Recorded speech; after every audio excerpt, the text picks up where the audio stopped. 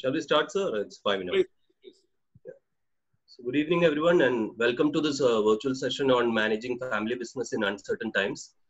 This session is being co-hosted by IIFL Wealth. Before we start, I request Mr. M.S.A. Kumar, immediate past president of TAI Kerala, to anchor the session as well as take the proceedings further. Over to you, sir. Good evening, Ram. Good evening, friends. I think it's really uncertain times. I see, for example, Johnny Paul, I was just seeing him after a month. If I had seen him on the road, I wouldn't even recognize him. So, somebody told me that yesterday. Well, we are in uncertain times. We are in challenging times as well. So we have this family business webinar series starting today. And who else to address this other than the authority in family business, both in India and globally, Professor Kavil Ramachandran from Indian School of Business. I was not very sure whether he needs an introduction, because when we announced this webinar, we have so far 240 registrations, and I see already 141 has checked in, logged in for this particular webinar. Before I hand over to Professor Kavil Ramachandran and introduce him formally, let me profusely thank Mr. Deepak Verghese, Principal IIFL Wealth Management Kerala. He also has moved in last year to take charge of IIFL in Kerala. So thanks, Deepak, and I would request you to tell a few words about IIFL in the next 5 minutes before I again introduce Ram, and then get going with the webinar. Over to Deepak. Thank you, Mr. Kumar. Good evening, ladies and gentlemen. This event is taking place in the midst of one of the most uncertain times in our history, as you know. Kerala has become a role model for the world to emulate how to fight crisis against all odds. We at IIFL Wealth are extremely pleased to be associated with the TAI Kerala chapter for this evening's event. Let me begin by expressing our sincere thanks to TAI office bearers and the members for giving us the privilege to briefly share our thoughts with the distinguished audience. Uncertain times. The last time we heard the world talk in unison was in 2008, and that is when IIFL was born during that crisis. But being in the industry for those many years, we could see an interesting shift in the way financial service and wealth management industry was shaping up. We believed wealth management should be the main offering and not just a strategic adjunct as in banks. We saw regulations changing, we could see our client expectations changing, and the whole business was moving away from being a pure distribution of financial products, which it was until 2008, to advisory focus. The topic for today is again managing family business, and our process and our daily lives is involved in managing families' business and investments through steady times and uncertain times. For the past 12 years, IIFL Wealth has transformed into the fastest growing wealth and asset management company in the country. From inception, we have maintained the principles of simplicity, modesty, and client centricity. We listed on the stock exchanges in September last year. As a firm, we are entrepreneurial, agile, and have redefined client engagement. We have always put people first, and the leaders here will all agree we're as good as our team. Our employees own around 20% of the company, ensuring the mutual success of our clients and employees. Today, we are investment and financial advisors to more than 5,600 influential families in the HNI and UHNI space in India and abroad, with assets of more than USD $24 billion. IIFL Wealth is one of the pioneers in the industry to bring about product innovations and customized solutions. We are headquartered in Mumbai with more than 900 employees and have presence in 6 major global financial hubs in 23 locations in India. As a firm, we entered Kerala last year and set up our office in Cochin. It is very encouraging to see around us families, corporates, startups, HNIs, NRIs, all talking about advisory-based processes in managing their finances and investment, and also engaging on broader solutions like estate planning and family governance. Knowing how to manage family business under different scenarios is the need of the hour. We have seen age-old business facing trouble and going down due to a combination of factors. It is organizations like TAI which are doing a great service for entrepreneurs and corporate leaders by hosting topical sessions like this. I'm certain Professor Kavil Ramachandran, an academic luminary, will throw more light on this topic. Once again, thank you for having us here. Wish you a great session and look forward to catching up later. Stay safe, sir. Thank you, Mr. Kumar.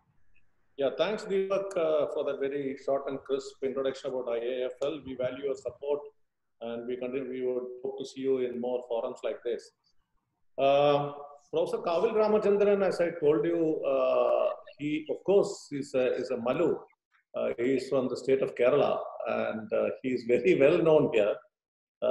He hails from a small village called Tayur, which is very near to Trichur, some 15-20 kilometers odd. And of course, we all call him Ram, whether it is his students or disciples like me, or we don't call him Professor Kavil Ramachandran. He tells always, even his ISB students, call me Ram. And incidentally, there are quite a lot of students who have registered in this webinar. So Ram, again, a very warm welcome. Few words about Ram. Literally speaking, Ram doesn't need an introduction to this august audience. But let me tell you, he basically started in nowhere other than our own college in Calicut, Devagiri College, as professor of accountancy, professor in accountancy and economics, and then moved on to IIM Ahmedabad as a professor in strategy and entrepreneurship from 86 to 2001. I didn't have the fortune of being his student because I passed out from IIM Ahmedabad in 1976. 10 years after that, Ram was there in our old IIM campus. He was one of the founding faculty members of Indian School of Business, and he leads the Family Business Center there. I have attended many of his programs when I started doing my own family business practice. I have invited him for Thai meetings, CII meetings, and he is not a stranger. So with these few words, Ram, I will hand over to you. And the format what we have is that we have this Q&A small icon at the very bottom. Please keep feeding your questions. I would like to make this as interactive as possible because today we have, I just now looked at the scorecard, we have 217 people logged in, 217. We had about 252 people registering. Normally the registration versus login ratio is about 70-75%. I'm not surprised that the ratio has gone up with Illuminary like Ram being the speaker at the webinar. So please post your questions. I will look at the questions and then try to involve Ram on an interactive session, which will be definitely more valuable. So please keep on posting. And now, without much ado, over to Ram. Thank you, Kumar, for the kind introduction.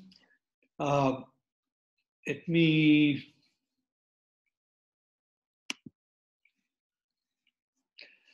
So can you see the screen?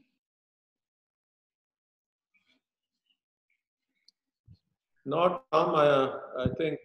You can start sharing. To start sharing this. I need to start sharing? Yes, sir, again. Yeah. 1 second. Yeah, good evening to everybody from the safe and secure campus of ISB in Hyderabad. I hope all of you are keeping well, taking care of yourself and the family. Everyone is fine. So please do take care of yourself. It's uncertain, unkind kind of time. So we don't know how long it is going to continue, in what form, what shape. So it's very important for all of us to take care of ourselves, take care of the family, take care of all the stakeholders. So I'm very, very happy to come back and share some of my thoughts with you. I know that there are quite a few of you with whom I have had the opportunity to interact, learn from you, some of my students, some of my program participants and friends. So it's really more like a family get-together for me. Okay, let me start by saying that we have been hearing a lot of wisdom. Several people have been prescribing Several people have been saying that this is what going to happen, the world is going to be like this. And there are multiple scenarios built by various people, and they have said that these are the things people have to do. Okay. So I don't believe that it is possible.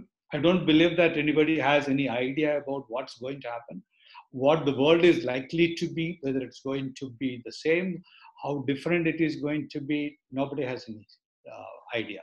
So I'm just adding a couple of cents, couple of pages worth of my own thoughts in this regard. One basic thing that is required is to build multiple scenarios instead of saying that this is going to be the scenario. And it's very difficult to assign that this is in the conventional scenario building exercise. We say that this is the best scenario, worst scenario, probable scenario. So I think it's going to be many more scenarios. And one can use the PESTEL framework. PESTEL stands for political, economic, social, technological, environmental, and legal or regulatory components of the environment. I mean, those who are not familiar with it can look up the Google and get how to do a scenario building exercise using this.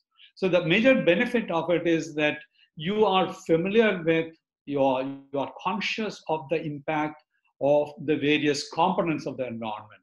It's not just technology, and many of these components are interconnected. So create those technology, the scenarios. Because I mean, we know that the disruptive technology started a couple of years back, and 2019 was a time when many people started talking a lot about the disruptive technologies, moving from the conventional mechanisms to OTT and other platforms and variety of these. So the COVID has accelerated that. So let's understand that it is going to be more uncertain in those kinds of environments. Okay, one basic thing is that conserve cash as much as possible. Don't block your capital at all, if possible, unless you are very, very clear that this is going to reward immediately. So be very conscious about utilization of cash. Okay, and I have used this conventional ABC analysis, ABC principle, which was developed in the context of materials management. But over the years, I have seen that it applies in the context of customers. One can categorize customers into ABC. In terms of products and services, it is possible. Suppliers, it is possible. Our own staff, it is possible. All kinds of relationships, it is possible to categorize them depending on the criteria you apply. So once it is done, so the major thing that I'm trying to emphasize is that use this lockdown period to do the homework, do the exercise, because be prepared for the major action once the lockdown is up, or once the activities start happening. And still it is going to be a lot of turbulent scenarios. Maybe a lot of tsunamis will come. So probably re-strategizing will be required. I'm not using a big word. See what kind of product, what kind of customers, where products or services we want to focus. That has to be done carefully. Whether we want to continue with our existing portfolio, continue with the existing customers or not, whether there are new opportunities coming or not, it has to be reworked. Okay, and it's going to be work in process. And let's assume, let's believe that every crisis gives an opportunity. Let's avoid the impact of the crisis and move on to the opportunity. Be flexible about that. So I have developed a framework called the discontent criticality analysis. That's based on my conviction or research finding that most entrepreneurial opportunities emerge where there are customer dissatisfaction existing. Customer dissatisfaction is the source of an opportunity. So, and I use a framework like this 2x2 matrix. On the horizontal axis, I use the criticality of the need and the discontent of of the customers on the vertical axis. So if you look at most of the products and services that are doing well, this research was based on my analysis of a variety of very successful companies of the 80s. And then I continued in the 90s, 2000s, and even now. If you look at, for instance, we are using Zoom. How many of us knew about Zoom as a powerful, important vehicle till now? I didn't, personally. I knew about it very, very vaguely, but only now I'm familiar with it. So that's because the criticality of the need has grown so big, and the discontent with the other options is also very high. So where you have the discontent criticality high, this quadrant, that's where the opportunity is going to be. That's where the pull is going to come from the customers. So look at all the customers, look at all the services that you have or that you can offer, and then see how much of it is high discontent, high criticality. So try to do that. So that I find very, very important, very useful mechanism. But let me again emphasize that nobody knows anything. This is what William Goldman, the famous film personality writer, told after looking at the success of many box office hits in Hollywood. He found that many of the scripts, many of the stories were rejected by very big film houses before they became very successful. So the conclusion is that nobody knows anything, especially in this kinds of situations. So what do you do? How do you decide what is best when the best itself is unknown and unpredictable? So my approach to this is that learn from the fighting scene. This is a photo from a martial arts scene from Kerala's Kalaripayat. And if you look at it, no fighter knows the enemy. Exactly what tricks the enemy is going to use, how much of capabilities the enemy has. But if you want to win in this kind of a situation, some of the key capabilities required are this. We need to have the confidence. Don't lose confidence at all. Versatility is important. Anticipation of what the move is going to be of your competitor, of your potential customers. So it's in a fluid environment. It is going to be very important to keep the presence of mind. Speed of responses is going to be important. Flexibility is very important. We need to have quick reflex. In Malayalam, there is this, in the Kalari context, there is something called the Meyya Kannavana. Means that the body should be like an eye. You should be able to see around without looking around. So that kind of reflex is required. Agility is very important. Have an open mind to learning, changing. Don't say that this is the only thing that will work. So if we build these skills and then the capabilities, I believe that that is what is required to be done in this kind of situation, so that when the fight starts, when the market opens, we are ready for that. Okay, so if you look at the resource basket, I call that the family business has what we call that the resource basket, combine the basket of combined resources of the family as well as the business.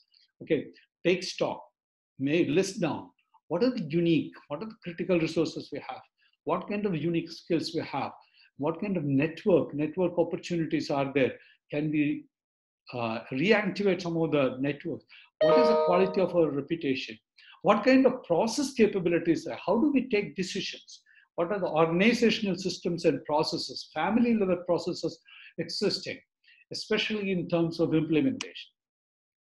Then refine them, build further so that we are ready to respond to emerging challenges and opportunities anytime.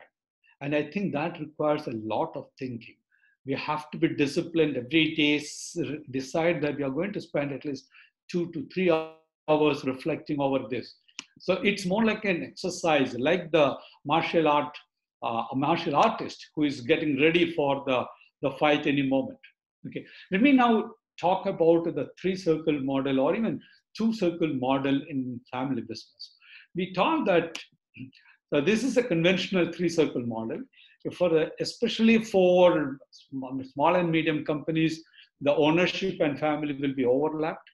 So it may be 2 circles. If it is slightly bigger, the ownership will be different. But then there are 7 different stakeholders in this. But not all of them are equal. And they don't assert themselves always in the same way. If you look at it, especially in crisis situation, all these stakeholders are likely to respond positively, negatively, very, very vocally. Some of them may be very quiet, some of them may be expecting many things, may like to be communicated, may like to be involved in decisions.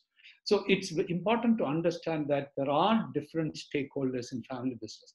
It's not just the individual who is running the family business. There are multiple stakeholders because your decisions have implications, impact on everybody. So what do? Understand the uniqueness of family business. Some of the unique factors are, one is that in family business, people who are involved in the business believe that everyone is an expert. It's not only that, they have a definite view. And above that, they think that that view is the best view and that will work always. And I've seen that in many families, the decision making is driven by opinions, not objective approaches. So this is something unique about families and which should be curtailed. It should be curbed. Okay. And also everyone, especially people who are involved in the business, will have shares. In many cases, it will be equal shareholding. So they believe that they have the equal right to be heard, right to be involved in decision, right to be involved in implementation. Yet another thing is that especially in our kind of socio-cultural context, seniors are the wiser people, smarter people. More experience means smartness. It doesn't matter whether the technology is changing, whether younger generation members know more or better or not, better informed or not, but still the hierarchy is very important. So if there is discussion, if somebody wants to differ with the view of a senior, it's not very easy in the family business context discussion. And yet another thing is that we value our relationship. We don't want to hurt anybody, want to upset anybody. So this is the kind of unique situation which family businesses are. And therefore, it's very important to understand that there are different views existing within the family. Let me share with you a research finding that I had. I did a survey among my students and their parents. So this is the normal time. If you look at it, look at the difference. One is that seniors also do not think that they have a shared vision, not all of them. Shared growth aspirations, and it's only 3/4 approximately. Communication quality is only not even 2/3. Trust in other family members' intentions, not so high. And when you look at the younger generation members, it is much, much less. Especially look at the frank communication. It's only 46% versus 62%. That's a huge area, very important area to look at. And there is no clear policy. We don't develop policies for entry of next generation members. Retirement, everyone is, both the youngsters as well as the seniors, we don't have a retirement plan at all. That's as simple as that. Starting new ventures within the family or not, no policies. So this is only tip of the iceberg, which means that most families don't have mechanisms to discuss in any structured way the situations, the challenges they are facing, or to move forward. So under this kind of circumstance, especially when there is crisis, what should the families do? My thinking, my conviction is to develop and refine the rules of the game. Who will do what, how, and when? I think that's very important. Okay, so if we want to align the families continuously, so we have to start aligning them now, and then ensure that the alignment is retained on a continuous basis. Some of the areas of importance. Is the leadership effective? Is the leadership appropriate for the emerging situation? Is the current leader the most capable person to handle this kind of a turbulent situation? Or should the leadership be supplemented, both at the family as well as the business side? Are we very clear about the ownership and inheritance policies? Are these fair? If these are not fair, these should be addressed. And I would say that this lockdown situation, when most of the family members are at home, you make use of this time to open up, have discussion on this, and see what best can be addressed, what can be done. Okay. Then yet another area of critical importance is the family's multiple roles. Who are the people involved and what will they do? How will they be involved? Is it about the operations? Is it about the strategy? Is it about starting something new? Is it about expanding some existing businesses or looking at the new opportunities? Think about it. Allocate to the responsibilities within the families. And this is also yet another important thing is that opportunities may appear in the horizon. Suddenly, new opportunities will come. Business strategy is in crisis. So what are the options and what are the decisions? Who are the people who are going to be involved in the decisions? This is particularly important, even if the strategy remains the same, operations-wise. What are our operational capabilities? Are we good at that? Are we happy with that? Review that. And what kind of changes are required? Maybe operating styles, maybe operating decision-making. There needs to be changes. Okay. Why I'm saying this is because in my long years of experience of interacting with families, especially medium, small family business, is that most of them lack clear policies. Even families that write constitution, they have some of the policies and processes they don't practice. And that is very, very difficult. And unless we spend time, work at it, that practice will not happen. Okay. So if families do not have policies or do not practice it, that's when they get into sort of a gridlock situation. And my, again, conviction is that when it comes to the second and third generation, most families do not survive as one entity. And this is primarily because they get into gridlock situation.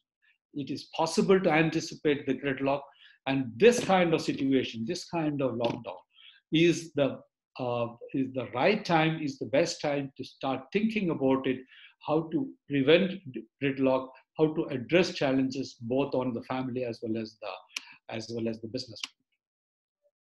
So what are my thoughts in terms of the process? Develop process clarity in decision making. Let me elaborate this. What do I mean by that? Okay. So in many of in the business context, those who have gone through business training, business management training would know that typical case method approach is that you decide your goal. Problem solving approach is that you decide your goal, what are the criteria you are going to apply, and what are the options you have in terms of solving the problem, evaluate each of the options against the criteria, and then arrive at the decision and then agree on the implementation format. This is the structured way. This happens below the family level. Most often at the family level and above, family members who are involved in operations, this principle is not very often applied. Family members apply the opinions, their own viewpoint. They say and push from that angle. Okay, what I know is the right thing. So therefore, bring this clarity of logical decision making into the problem-solving context. And I use, besides this, I use what I call the weighted average scoring method. So the criteria are not equally important. Give weightage to each of the criteria and then find the weighted average for each of the options. And there is a method possible for that. For want of time, I'm not going to get into that.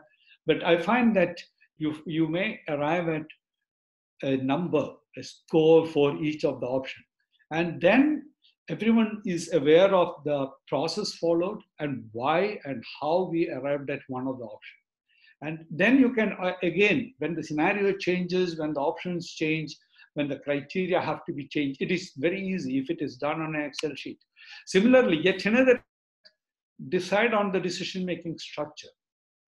Is it a family business board, if it is of the members of the family, or is it going to be an independent set of people, or some members of the family or not? So be clear as to the people who are going to be involved in the decision. And what will be the process? Have an agenda for any of the meetings, have decisions made, have minutes prepared, have action taken report reviewed. Okay, so for this, for decision making, I would recommend use of what I have developed as an IADE framework: information, advice, decision, and execution. Let me just show it to you how it works. Here, a decision area can be purchase of equipment, recruiting manager, or anything, or even appointing dealer, or choosing a customer, or anything. And then you decide who are the people who will be involved in the decision, whether it is one individual or two individuals or more number of people. And what is the process for that? Who are the people who are going to be involved in the execution from the family side? And again, who are the people who are going to be consulted, whose views are very important, who are knowledgeable but not involved in decision? So write down the advice, but their view need not be binding on the people who are taking the decision. Similarly, the rest of the family or some of the family members need to be informed. So be clear as to the roles of families under each of these decision areas. If this is done, then a lot of the challenges can be addressed. And this is not a static agreement. This is dynamic. We can revisit it and change it as we go along. And one can get into the sub points. Purchase equipment will have multiple steps. So decide on those things also. So that clarifies the role of family members in the business. And then practice family governance. Major thing is code of conduct. Very often when people write down the code of conduct, they don't look at the practice part. It's easy to write down the code of conduct. And if you look up the net, you find the best of the ideal code of conduct. But start practicing and find out why some of these things are difficult to practice or easy to practice. Okay, review that. And then create the family governance. Family governance means the creating policies and processes. Policies for the involvement of family members in the business, reward system, career planning, then maybe the ownership part of it, retirement part of it, families involvement in decision making. So policies about many of these things will have to be prepared. And then how these decisions are going to be made, how these are implemented. Again, reflect on the practice of it. I found what I call the whiteboard strategy very effective. What I'm saying is that most often discussions take place either at the dining table or in an office or around the table. Sometimes all the family members are there, or all the stakeholders are there, or all the people who ought to be involved in the decision are there, but not always. And sometimes some of the family members may say that I didn't know about it, I was not involved, I could have given a better solution, or they could have provided better solutions. So therefore, I suggest having a whiteboard. If you have a whiteboard in your office room, meeting room, in the office, at home, write down this. Use the multiple criteria method, criteria, option, evaluation mechanism. Write down the points that you are discussing. Leave it there. Take snaps of it, images of it, so that goes into the record. And if the discussion is not complete, hold on to that. Leave it there. You can come back. So it will be there as evidence, as well as also for the next round of discussion to start. Yet another point. Family dining room, dining table is for dining, relaxation, family to enjoy, not for business discussion. Exchanging some ideas may be right, may be okay, but very often exchanging ideas lead to discussion. Discussion could lead to differences, and very often fights. So avoid the discussion at the dining table. If there are issues coming up, if there are interesting topics coming up, write them down, move to a separate room, move to the room where you have an office, have the discussion there, or even the drawing room is okay if you can convert it into an office discussion. So separate dining room from this. Okay. And again, watch out for drop in communication quality. It drops slightly, gradually. People don't notice it.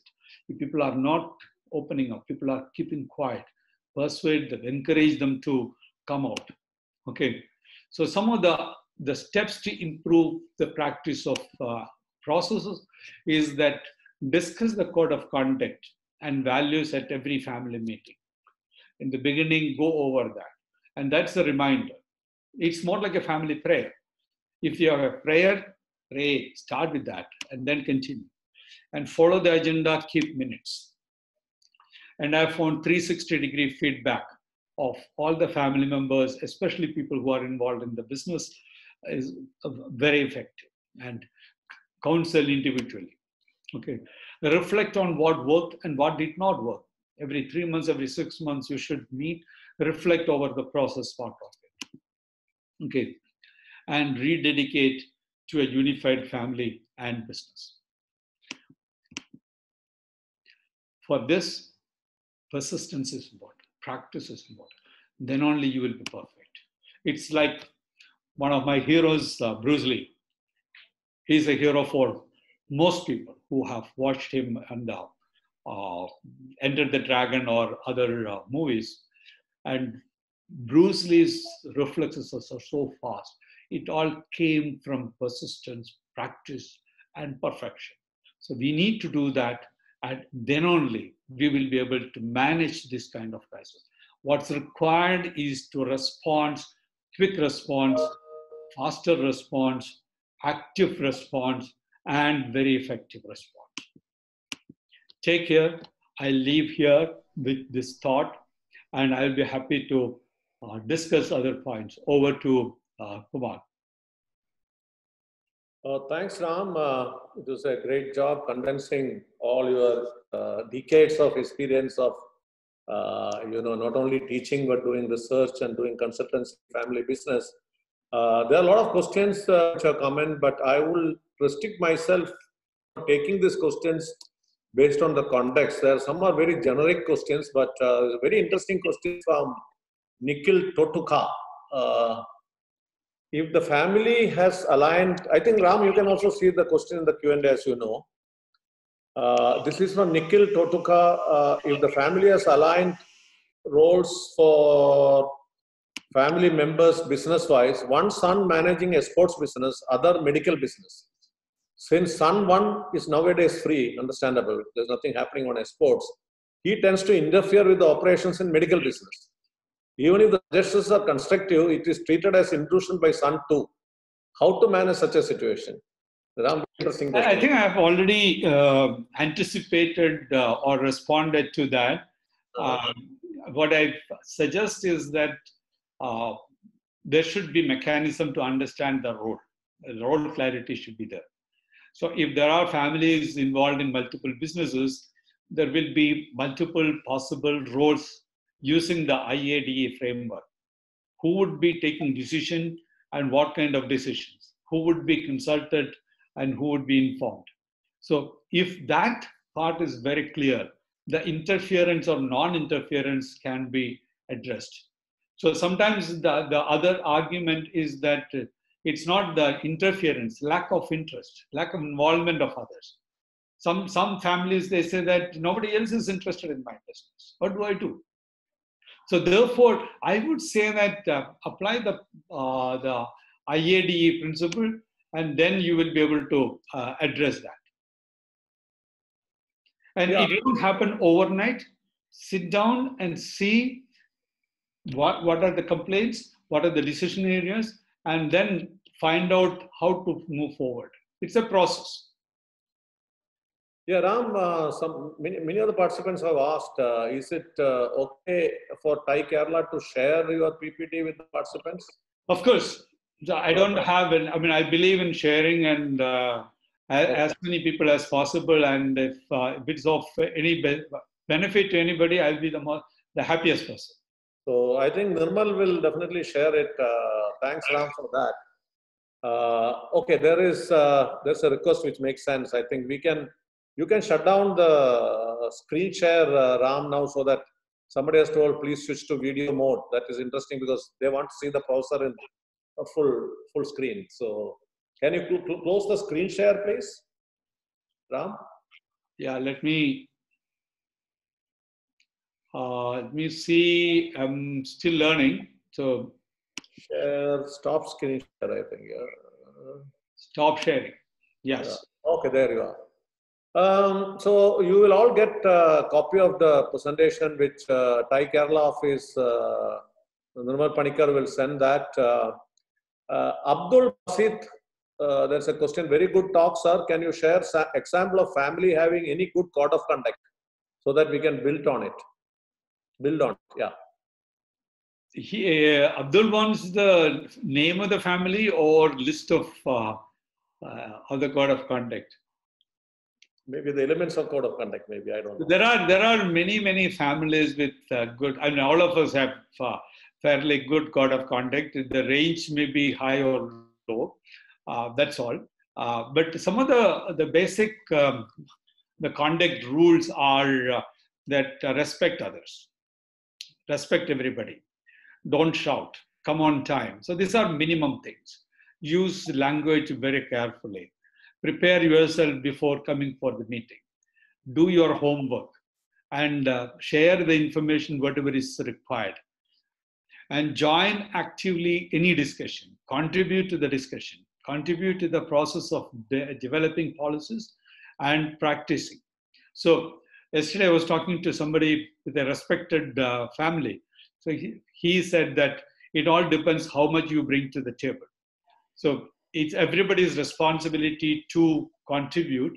So all these things are there. So if you look at what is required to run a good board, say that if it is in the office context, if there is a board meeting, if there is a formal meeting, look up and follow some of those things. I would say that those are very important. In the family context, the major thing is that we are driven by sort of equality, birthright kind of principles. We think that we can do whatever we want. And that will be destructive.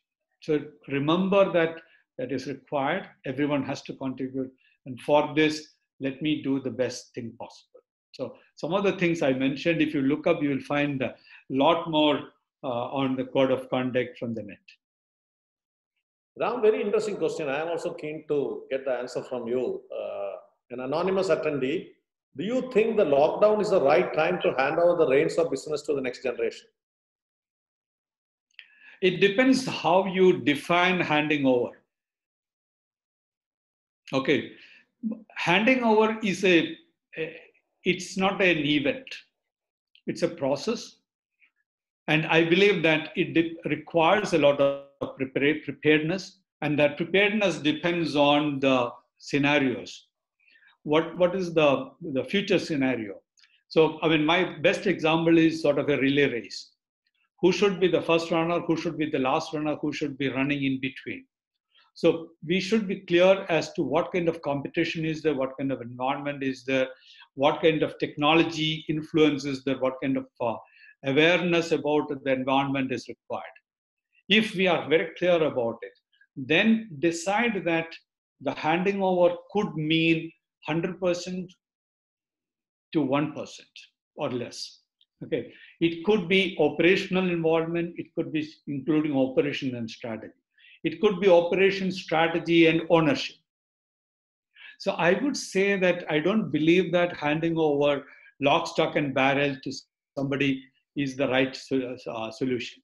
It is important for family members to come together, decide the decision-making process, who is going to drive the decision-making, who is going to implement it, and who are all going to be involved in the implementation.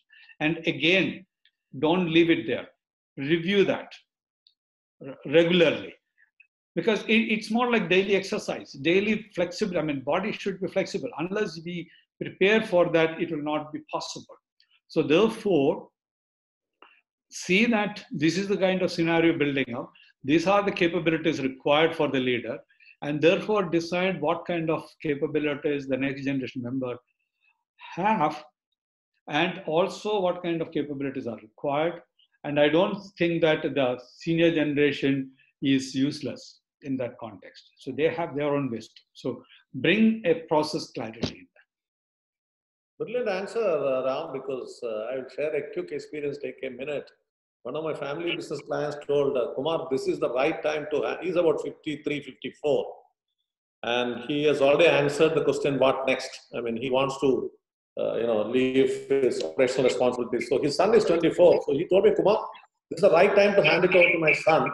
Basically, because things are going so bad in this crisis, even if my son takes over, he will learn the tricks of the trade very fast. But I think I advise him in a different way, but your advice sounds much better in terms of, going through various aspects of handing over. What is handing over in the first place?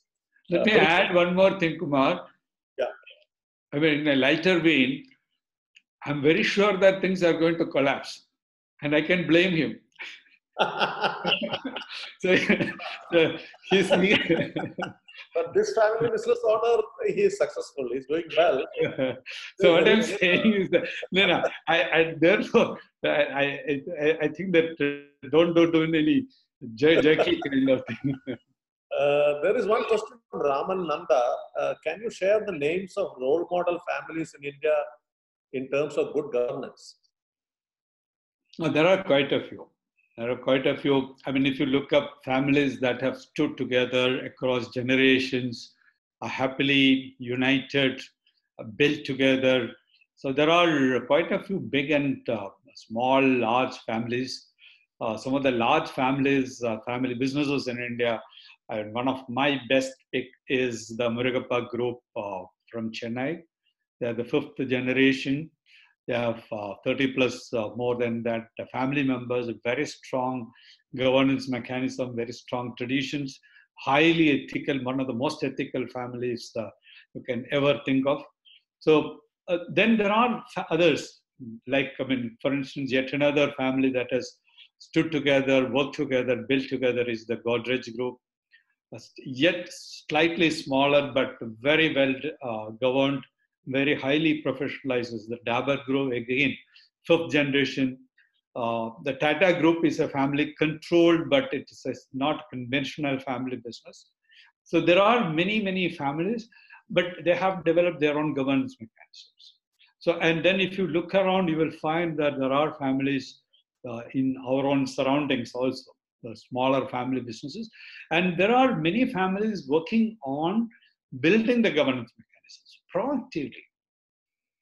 And the reason is that in most of, because the Indians, our industrial history is short, most of them are in the 3rd generation, 4th generation stage. And there are many families working on building governance proactively instead of assuming that governance is there, instead of assuming that relationship is given. This is the basic argument that I'm bringing in my gridlock phenomenon discussion. I've developed this called the gridlock phenomenon. Family businesses get into a gridlock over a period of time without their own realization. And if you look at some of these families that have stood together, grew together over generation, you'll find that they have anticipated challenges of working together, keep the business responsibility separate from the family responsibilities, or the family role is different from the business role. So families that are very clear that, for instance, involvement in the business is based on merit. Decision-making is based on merit. Decision-making reward systems are based on what is good for the business. Whereas, if you look at the families, relationship is very important. Love, affection, harmony are important. Harmony doesn't mean that everyone has to be part in the business equally. And they can do the, I mean, they will be, all of them are equally capable. So families that have good governance are very clear about the role of the family in the family context as well as the business context. So if you have a family business, start working at it. Read about families that have stood together, built together. Plenty of materials are available. Ms. Kumar. Yeah, Ram, I think we are in a little bit of trouble. I know you have a hard close by 6:15, 6:20, you told. There are plenty of questions, but I have to... I will be shorter. We'll make it... I'll pick and choose some of the questions which are very relevant and contextual for today's discussion. Here is one, must be an young guy, Abbas Harris. I had a plan of doing MBA and then take care of my father's business. But right now, spending huge money for education and then take charge of the business is advisable. I'm putting all difficult questions to you, Ram. No problem. I'm very clear. I'm very clear. What is the value addition you are expecting from doing an MBA? I think one should be very clear about, if I do an MBA, this is what the value addition. Beyond the certificate, beyond the brand value. Is it for knowledge? Is it for skill? Is it for building up capabilities? Is it for also building up network, or whatever it is?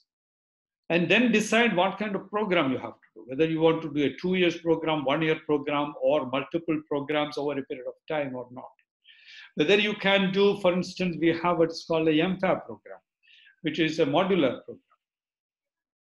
Or whether you think that, well, this is all pricey, very expensive, let me not do any of those things, let me start learning on my own, let me go for short duration programs at different places, 1 week, 2 weeks, or 1 month, 2 months programs, and then learn. So I think we should be very clear about the goal, what we want to achieve from that, and then decide what kind of programs are. I mean, now there are very, very successful people who have done MBA, like Kumar, and there are many people who haven't done MBA, but still very successful. Okay, so choose what is good for you in your context. And one of the basic principles I always tell people is that strategy is context specific. Resource building is context specific. Do what is appropriate for you. Kumar. Yeah. There is one question from Dhruv Arora. For a family member who has joined business some time back, compared to other sibling who has been in business for more than a decade, is it fair to bring equal demarcation roles when there will be a big difference in experience and understanding? Can you share insights on family working as a team? So no competitiveness should come specifically in times of crisis. So different capability, competency metrics among family members, how do we sort of manage it? Yeah, I think there should be, this is the best time to take stock of the competences. And that's what I say. One of the slides I had mentioned that look at the resource basket you have. Some people may have very high skills. Some people may have a lot of knowledge. So skills also may be in terms of analysis, skills maybe in terms of communication, skills maybe in terms of negotiation or decision making or whatever it is. So make an inventory of all these skill baskets and then see who is best to take a decision. I remember in one of the family businesses where the eldest brother said that I'm not the right person to lead the business, and he allowed the younger brother to run the business. And also when the business is growing, like the relay race, when the business is growing to when it is facing tough times, the skill set may be different. So if you have multiple skills, sit down, make an inventory of it, and then see who are the right people for what kind of roles. And especially now, the scenario is changing rapidly. The skill set required will be different at different points in time. I think you have to build that flexibility. It should not get into anybody's head that I'm the decision maker. It should be feeling that we are all contributing to the process of decision making. And it's more like a game, let's say football. It's not the Ronaldo or Messi who is scoring. Everyone is contributing. If Messi is scoring, the ball reaches him because of the work of many others. So it's a team effort. I think that conviction, realization will be required. There's a question from Alexander Nero. Everybody always feel that they have contributed to the organization. How does one look at this performance when different business of different sizes and investments? How does one evaluate performance in this situation? I hope Alexander is referring to the family member or from the family itself running the business. So Again, coming to the evaluation criteria, Ram. Yeah, it's not an easy solution I can recommend. The reason is that different businesses are in different stages of their life cycle. Different businesses face different kinds of challenges.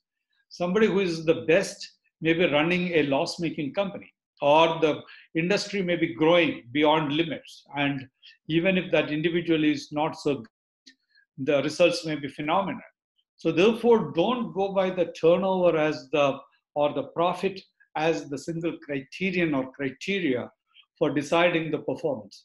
I think it is important to decide, again, across the table, decide that these are the challenges faced by this company, and the performance will be decided based on this. So there are a lot of HR-related tools available for evaluation, performance evaluation mechanism. So I would recommend families to take the help of HR professional, HR practices, so that a lot of the things that you apply in the business context can be applied for evaluation of the performance of family members who are involved in the business. Yeah, here is a question from Narayan Kumar. Can you give some examples of good family governance in Kerala? Would like to know that most of the family-run business, cashew, coir, seafood, are all showing downward trend. I think there are two parts. One is that the performance of the business doesn't have anything to do with family governance, or is not the single variable influenced by the business family governance. Or the family governance is not the only reason why some of the industries are going down. Okay, so I know of some of the families which are doing very well, but in governance-wise, but the industry is not in great shape. But at the same time, there are family industries or the businesses in industries which are growing very well, but they are not able to have great family governance practices. So I would say that more than any of the industries, it is important to decide how the family governance practices are followed. I mean, one of the examples is John K. Paul, who is also around from the popular automobiles. So they have a very good governance mechanism. They are into third generation. Coming in, they have developed the policies, practices, and they are building the family business, building the family relationship together with their governance. So there are various other families which are working on it, or who have developed family governance mechanisms. Very interesting question, Ram, from Abhinandan Chopra. A real life situation looks like one brother shifted to Tripura for business expansion, but due to slowdown, the other brother in Delhi turned conservative. Delhi brother wanted profitability and worked with good companies, and Tripura brother wanted work at all cost. How to resolve this? I think there is a need for goal alignment. It's important to have a discussion on what do they want to achieve in the immediate future, near term, or slightly longer term, maybe in the next 5 years or 10 years. I would say that if the two brothers sit down, they may be able to resolve it. Otherwise, they may like to get the involvement of some outside facilitator who can help them align in terms of the goals. The reason is that these are not watertight compartments. So the growth could be, there are different shades. Risk, there are different shades. So it's a lot of phasing possibilities are there. So profitability, yes, profitability is a 20% profitability, 10% profitability, in between profitability, tomorrow's profitability, medium term, long term profitability. So I would say that it needs to be drilled further down to get into the details, and the help of a facilitator will be very, very useful. Ketan Kambata, I mean, this I have gone through in my family business advisory practice. He asked a question, Ram. Is it a good idea to have KPI for family members too, who are involved at the board level or at the CXO level? Hi, Ketan. Yes, I believe we should get down to KRA to KPIs. The reason is that family members assume many things. Family members believe that they are contributing. So, in order to ensure that there is clarity, especially when the business family situation gets into more complex, and there are multiple family members involved in the business, and also many family members may not know what the other people are doing, and there may not be any clarity about the roles. Clarity about the role is there, but what are the indicators? Performance indicators, it is very useful, but don't be too harsh about some of these things. See that KPIs are indicative, and if developmental inputs are required for some other people, provide for that. I think that's what is required, because some other people may be very well prepared to perform very well against one indicator, but some other people may not be. So either take them to the training program or discussion mode or something like that, support, facilitate. I think that's an approach required.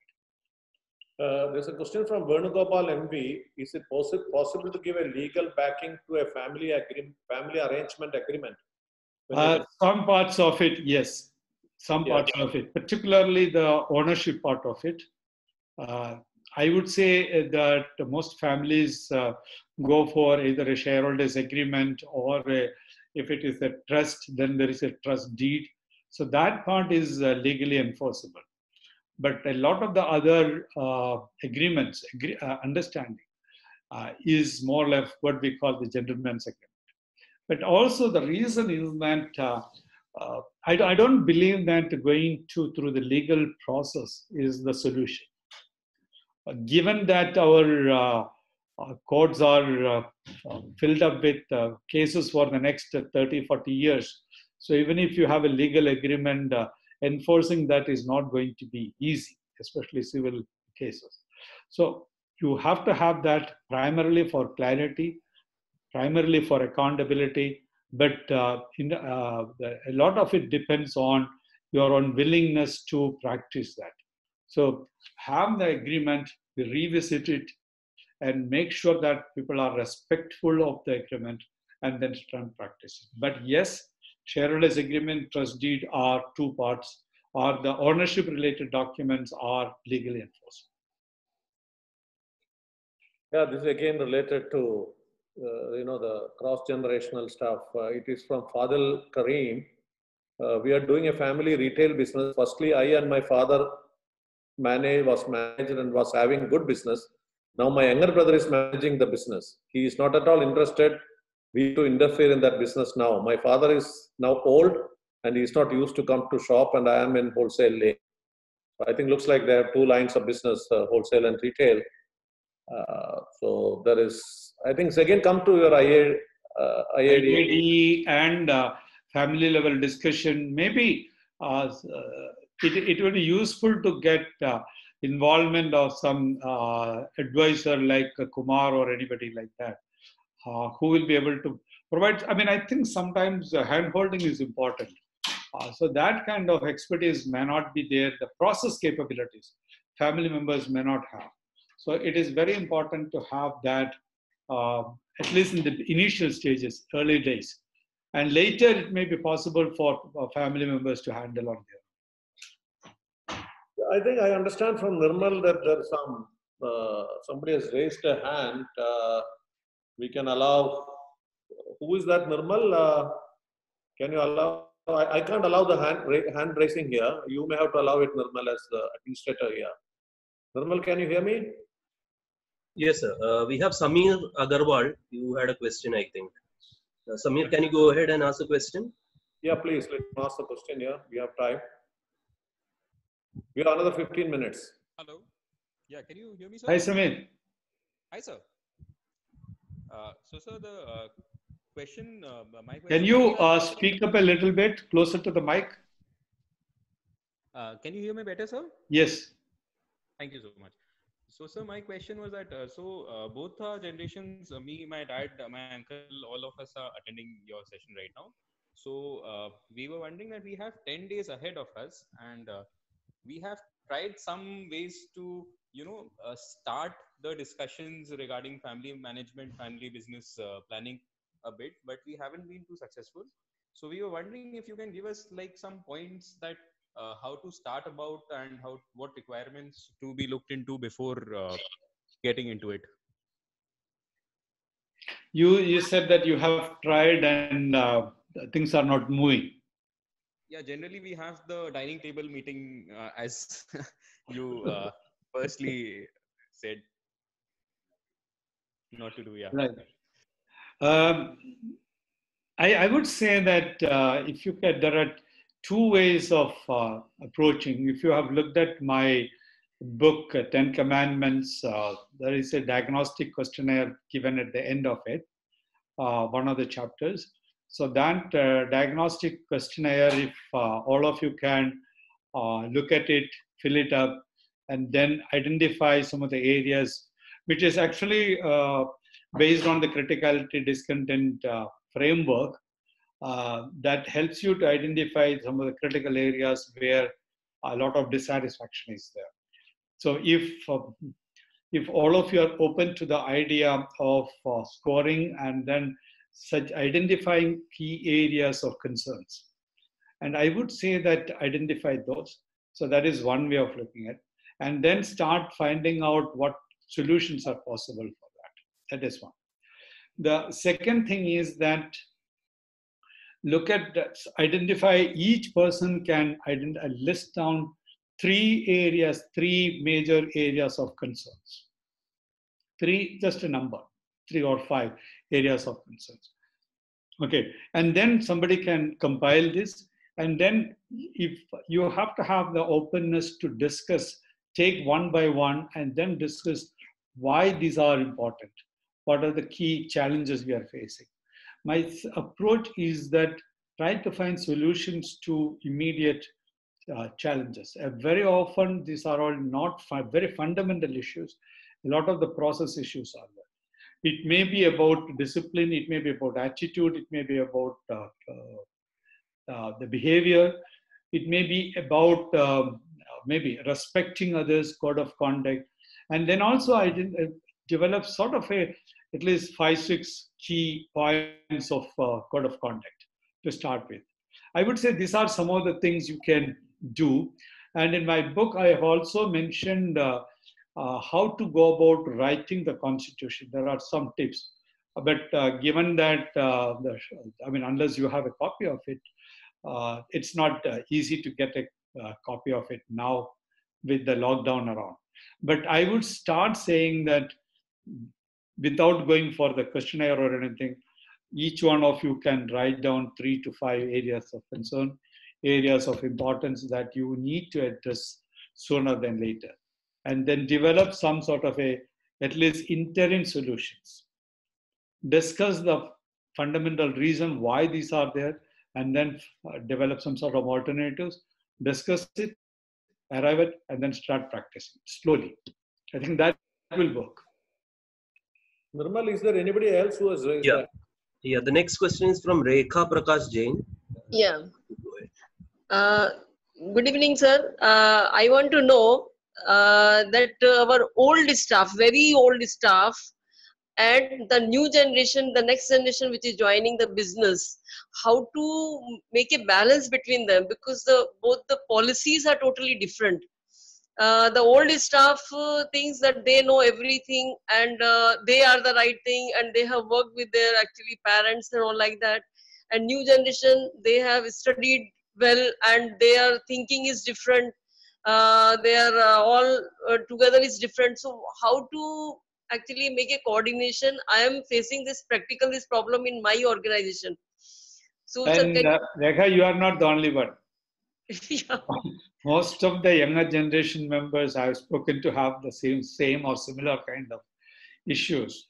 My senior generation family members do not side with me. They are close to the loyal employees. So there is sort of a dilemma between loyalty versus the quality of decision, the capabilities. Okay, my approaches are multi-pronged. One is that start applying objective decision making. Okay, so very often the whether it is old or new, the right decision is not based on objective analysis. So again, apply the principle of options, evaluation of it, what is appropriate for the given context. I'll give you an example.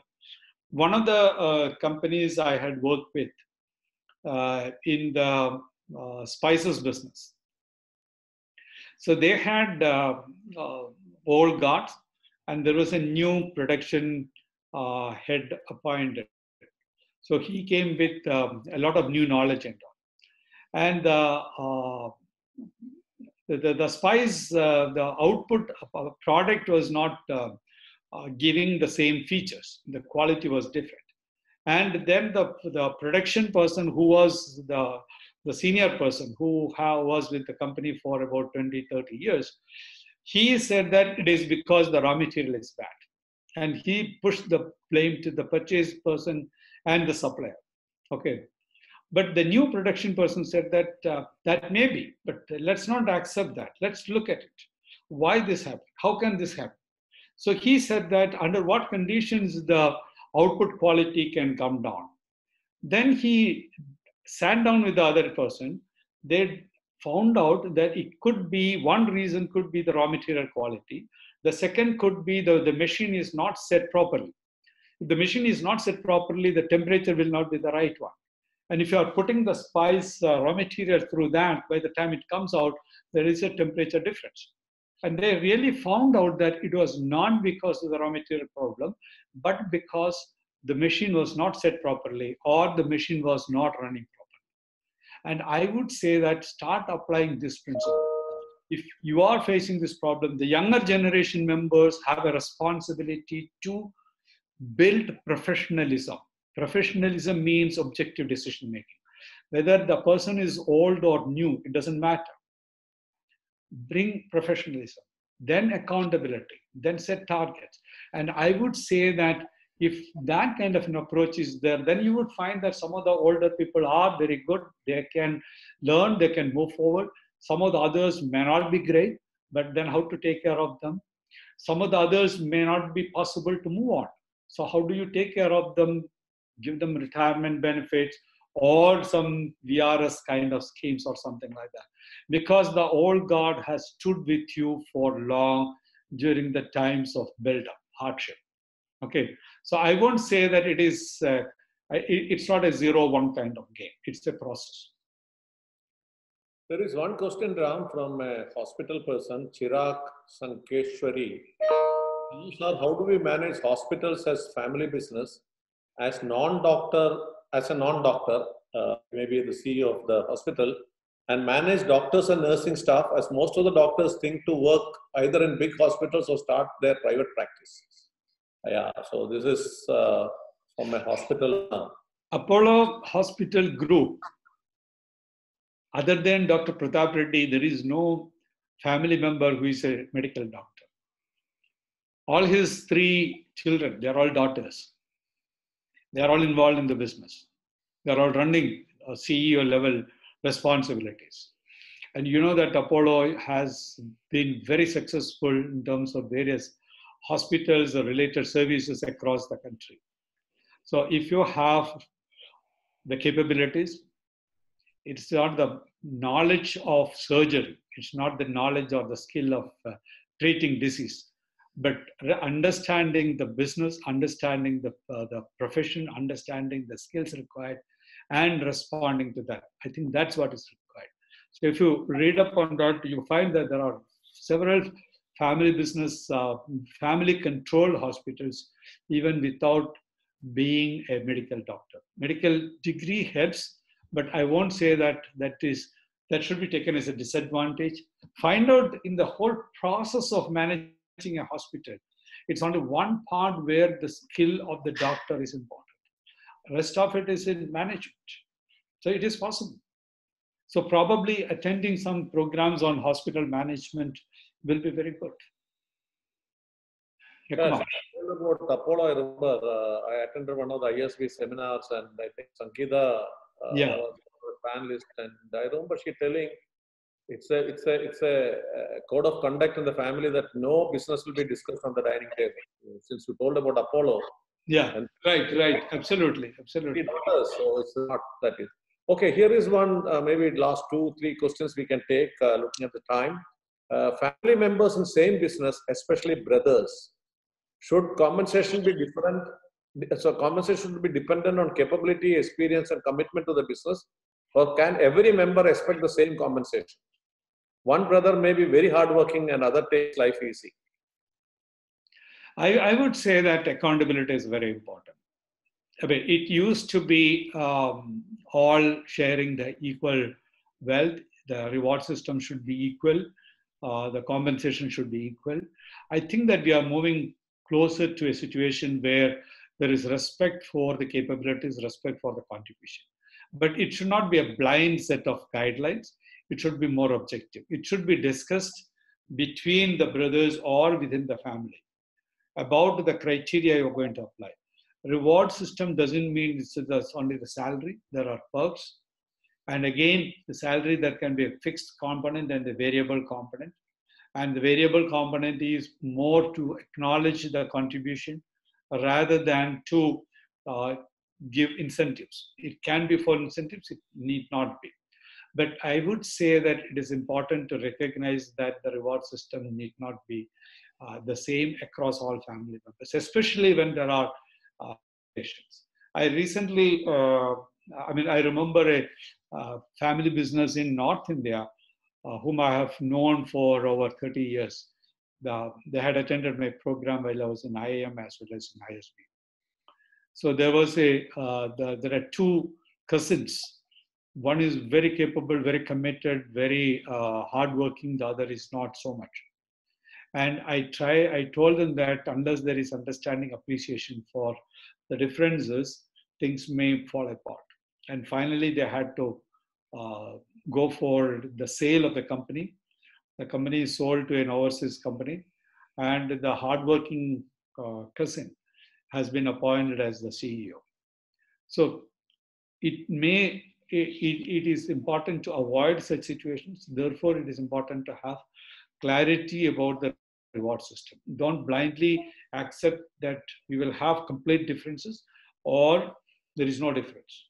I think the days of the joint family where everything is the same, everybody living under one roof, and there is no compensation. Earlier, there was no concept of compensation. It was only withdrawal according to family's requirement.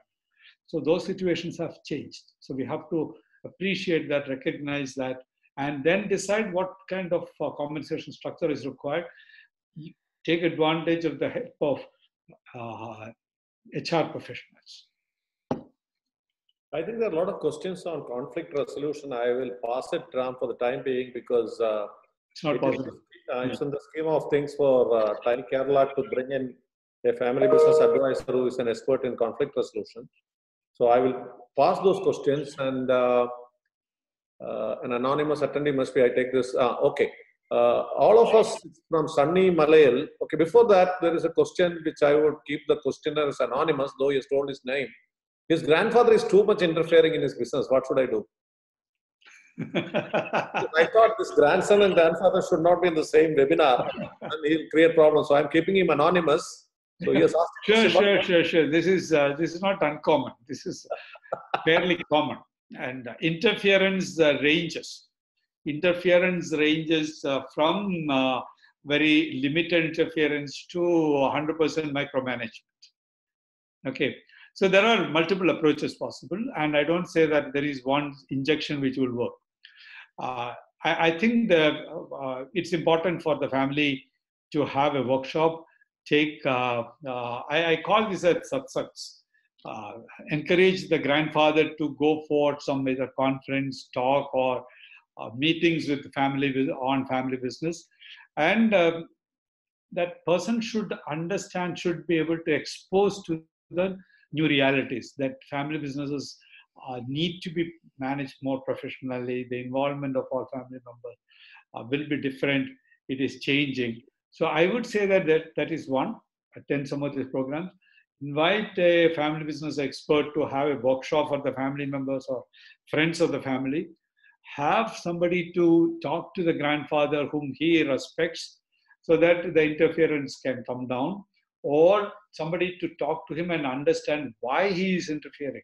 There are various reasons. Very often it is lack of information. The children don't keep them informed. There is anxiety, whether things are all right or not. I slogged for 50 years to build the business. Now I don't even know. So apply the IADE principle. And very often the grandfather will say that, I'm okay, so you take care of things, but keep me informed. So I think that multiple approaches are possible. So don't give up.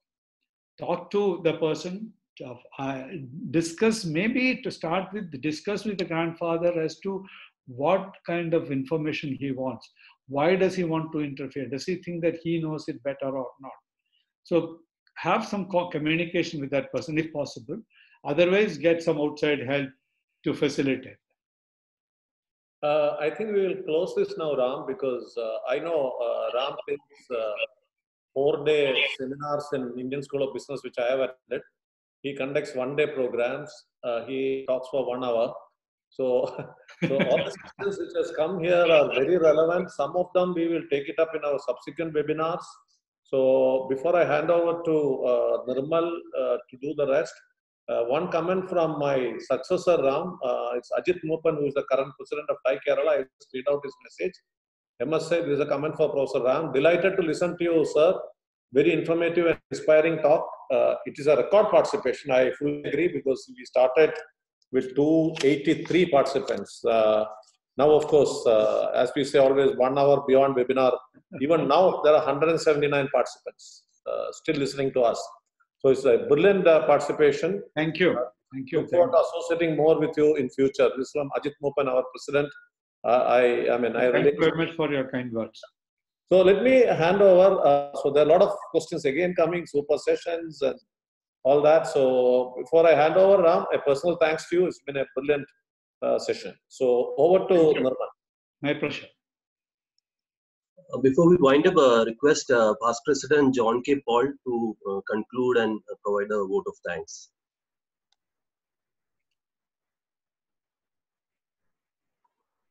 Johnny has to unmute the unmute. Yeah.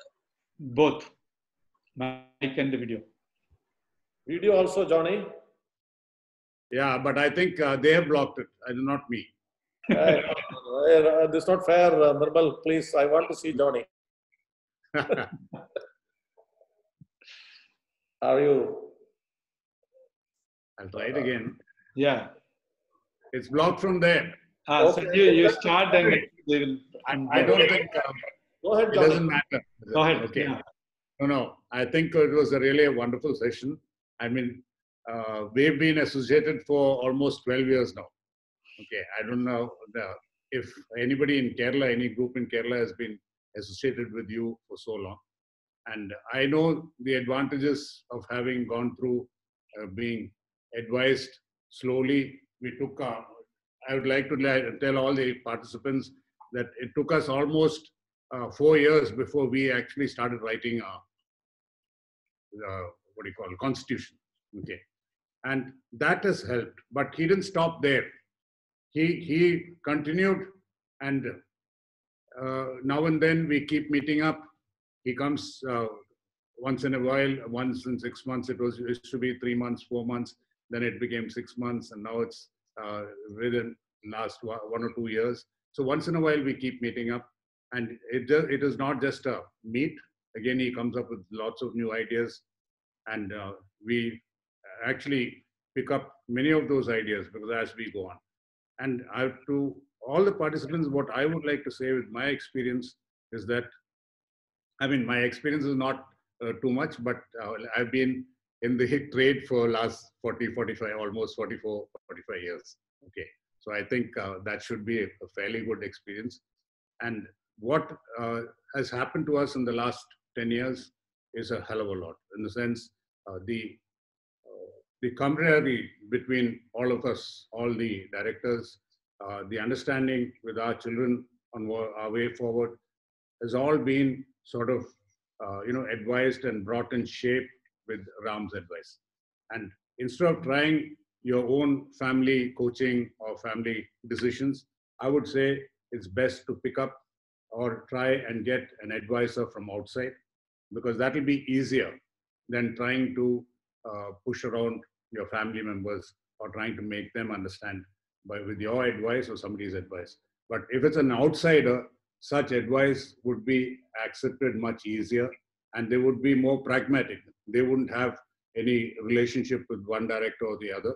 So they will give you a far more balanced opinion, and it'll be acceptable to more number of people, whether they are senior or junior. Okay. And I've seen this thing going on. It's within our family. I've also seen, as Ram had mentioned, the Murugappa group. The present chairman is a classmate of mine and a very good friend of ours. And I know how well the Murugappa group manages their thing. Quite often, we take his advice. He used to be on our advisory thing. I mean, he used to also come and give us some advice on how to run the family business. And that has helped. That has helped a lot. So we have, as we have grown, we have, both my brother and I have moved out of the business on time. We had a target set for our age. And when we reached that age, we just moved out. Okay. I think all this has helped the group strengthen and look forward. So once again, I don't want to waste your time. All of you had come to listen to Ram. And I'd like to thank Ram a lot on behalf of TiE Kerala. Thank you. And also, Mr. Deepak from IIFL, I would like to extend our thank you to you too for being with us for TiE and helping us move forward. And, especially in these lockdown days, to have webinars, that's the only thing we can all listen to, at least for professionally, growing professionally. So, I mean, what else can we do? We can watch movies or listen to music. But this, always incites our minds and starts making us think differently. So thank you once again. Thanks, everybody. MSA just said there were about 283 participants at the maximum. And I think that's hell of a lot, especially TiE has just started. It's only in the lockdown period that we started with our webinars. And to have reached this sort of a participation is tremendous. It's due to the work of Ajit and MSA and all the TiE management group. Thank you very much. I congratulate all of you. Thank you. Bye-bye. Before we conclude, one quick announcement.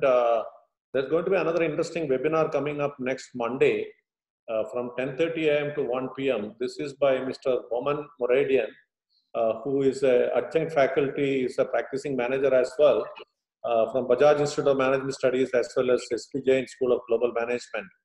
He is going to talk on theory of constraints for entrepreneurs, application in manufacturing and service organizations. Let me vouch for one thing, whomever we are picking up, as you have seen from many webinars, this is the best mind on manufacturing and operations. I have attended 2 or 3 classes of his in family business related matters as well as in manufacturing. So please do join us at 10:30 a.m. on Monday, 27th April. Some people have asked whether we will be sharing the recording. We'll be more than happy to share, since Ram is more than willing to share his experience. So we will be sharing, we have recorded it, so we'll be sharing that. So once again, thanks to all participants. It was a brilliant session. Thanks, Ram, once again on behalf of TiE. Thank you very much. Thank you everyone for joining. We conclude today's session. As MSA mentioned, we have another lineup of very interesting sessions next week. These will be mailed to you in subsequent days. Thank you again for joining. The slides and the video recordings will be shared with you all very soon. Thank you again. Thank you, sir.